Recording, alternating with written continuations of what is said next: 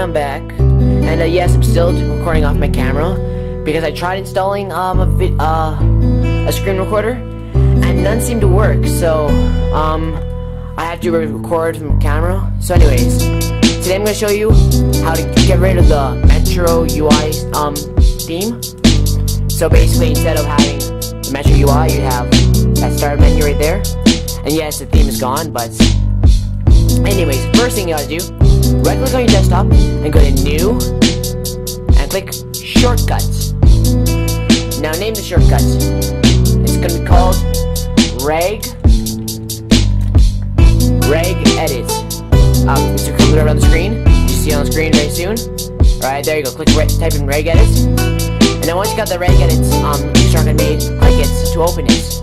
Because of course it's hard to navigate through the Windows thingamajigger without the shortcut because of the Metro UI. Anyways, now next you want to do is go to H key your current user, follow the screen. There's going to pop up on the screen telling you where to go.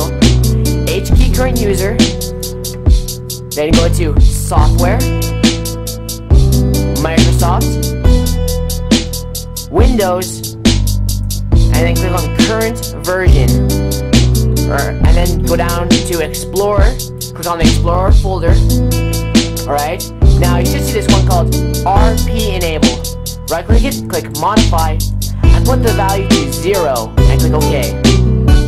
Alright, now just reboot, and you should have this Windows 7 style start menu back.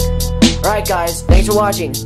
Alright, for more, just check out my channel. I mean, it's kind of obvious. But anyways, thank you. Peace. Credit to Beats by Dizzy. Sorry. Also, check out Windows Netbook Helper. And thank you to whoever's on the video. I forget your YouTube channel. But thanks for the intro. And thanks and bye.